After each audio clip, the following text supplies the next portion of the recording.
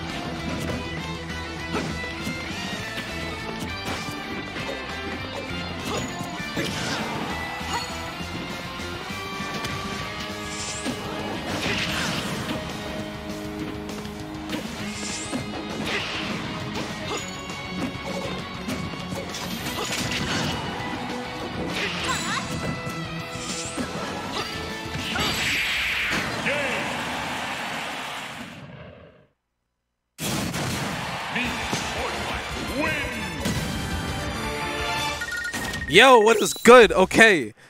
Okay, we're going to get into numbers in ZTN for some reason. And I'm glad I didn't see game 1. All I saw was John doing down tilt and tornado. But as I see in the replay, he caught him with the... What did he catch him with? The track rum into the dash attack. Yeah, that's nonsense. It's, you know, it's funny because it's very similar to what Zelda does to people at the ledge. So it's like, yeah, you hold that. But okay, we're going into Sword Fighter Zelda on PS2. Ooh, okay, and John immediately going aggressively off stage against ZTN and going for a down tilt to up B. And the thing about that is, that is true, but depending on how John tilts his up B, Z10 can fall out. So it's very DI dependent on what John does. Right now, John has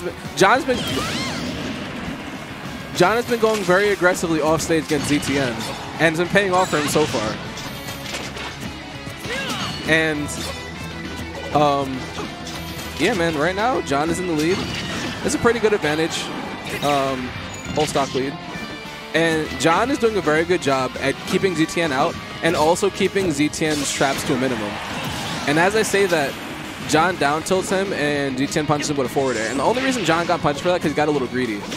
Because Sword Fighter down tilt is very plus on shield, and he caught John on the counter attack, trying to put more pressure on ZTN shield, and ZTN just wasn't having it.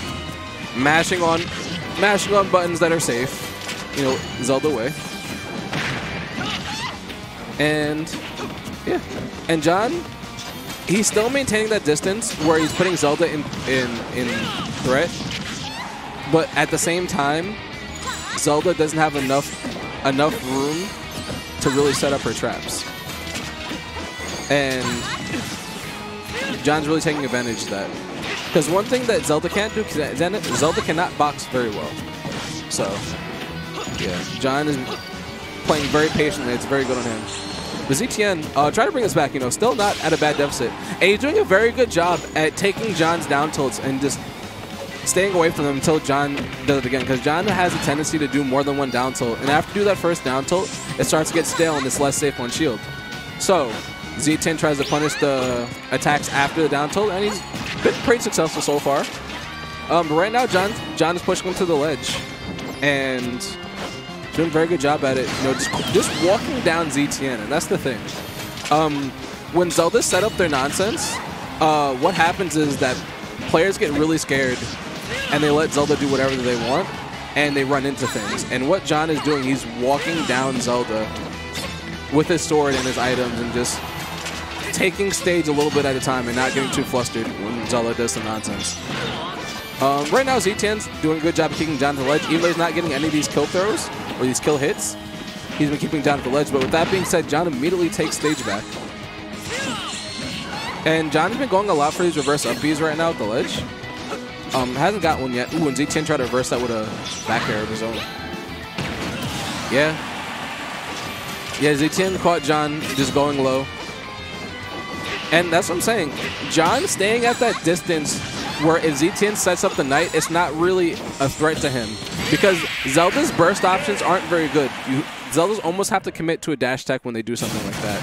And John punishing that dash attack on shield, and very punishable on shield. So John takes that 2-0. What is up, my people?